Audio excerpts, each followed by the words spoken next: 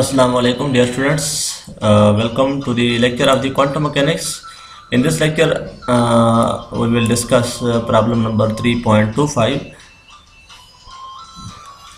we shall consider a particle of mass m which moves under the influence of a gravity. The particle's Hamiltonian is equal to h is equal to pg square over 2m minus mgz, where g is the acceleration due to gravity, its value is g 9.8 meter. So calculate dz over dt, and then dp over dt, then dh over dt. Then solve the equation dz over dt and obtain z of t. Means when we solve dz over dt first order equation for z, so therefore it will give z at later time t. And similarly we have given some condition, then z at 0 is equal to h and momentum at 0 is equal to 0. This is the initial condition. Compare the result with the classical result z of t is equal to, which is equal to minus 1 over 2 gt square plus h, because when a particle fall, so we know that y is equal to minus gt square plus some initial v naught. So we will have to compare this result at the end. So let's start and go to solutions. First, in order to solve this problem, we are going to use the fact that time evolution of expectation value dA over dt is equal to 1 over iota h got into expectation value or average value of ah commutator plus partial a or partial t. And then moreover, we are going to use the distributive property of the commutator ab into c is equal to a into bc and plus a into c into b. Okay. Finally, we will use this fact x into px is equal to iota h cut. Okay, we will make use of these three formulae where we required. So the first part is to prove this. In order to solve this problem, we are simply going to apply equation 1 to all given variable. We start with dz over dt is equal to 1 over iota h cut this per partial 0 partial t.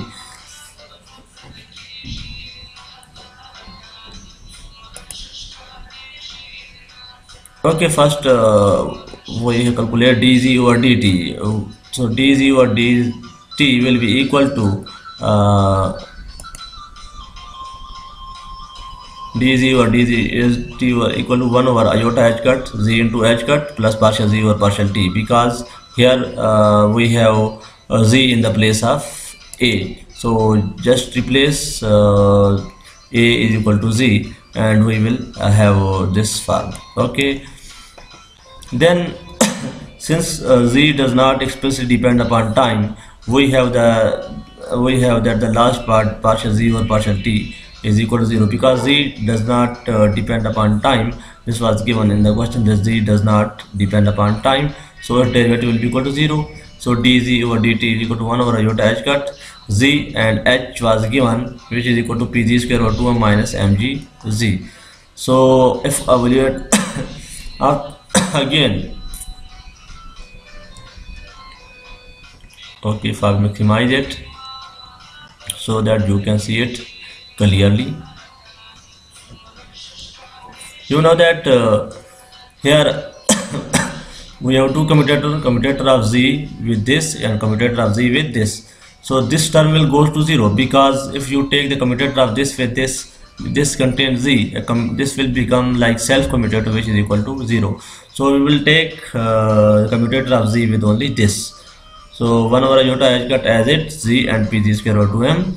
This constant will come out 2m iota h cut. Okay, and we will use the formula as we already mentioned in this one distributivity formula. So this will lead to pz into pz into z plus pz into z and into pz. Pz is the z component of the momentum. You know that z into pz, z is equal to iota h cut. So pz into z will be equal to minus iota h cut. Okay, so we can replace pz into z to minus iota h cut. Similarly here at this point, so this will lead to 1 over 2 iota and h cut 2 iota h cut into pz. So some term will be get cancelled, and we will left with dz over dt is equal to pz over m. So we have solved for the first, and then in the next,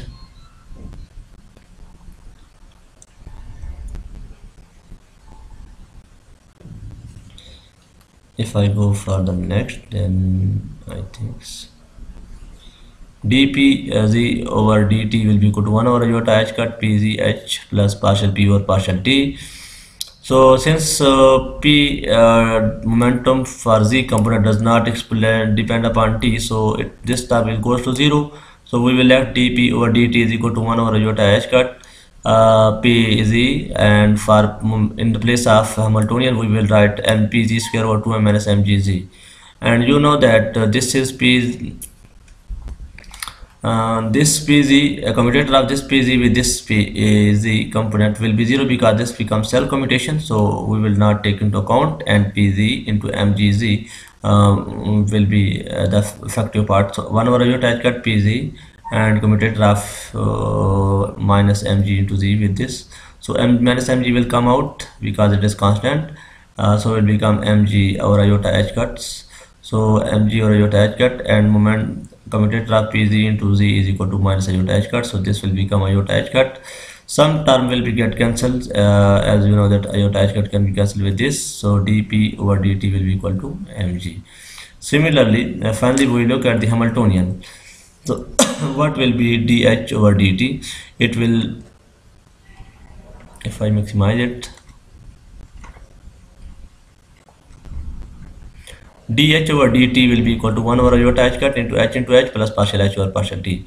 Similarly, since h does not explicitly depend upon time, so partial h over partial t will be 0, and this is also self commutations, the second term, the first term, this will be also 0, because this is the self commutation and h does not depend upon time, so this will equal to 0. So dh over dt will be equal to 0. Okay, let's go for the second part. Again I will maximize it.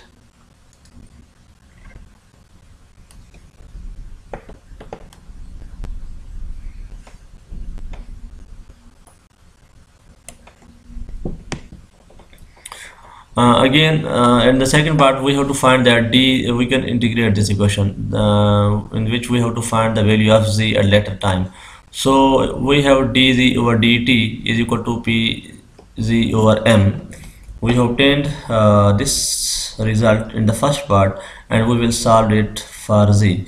So the basic method is to take the z on the other side, so it will become dt, and integrate this equation like this. So dz will become is equal to pz over m and dt. If you integrate this on both sides, so this will give z and let initial time and later time, and it will become pz over m into t plus z naught. If you use initial condition, so this will equal to z is equal to pz t over m plus iota h cut. So we note that some major difference in how the expression look like in the quantum versus classical mechanics, because in the classical mechanics it is equal to gt square over 2 plus z naught, but here it is z is equal to pz t over m plus h cut. So how these two relations are different.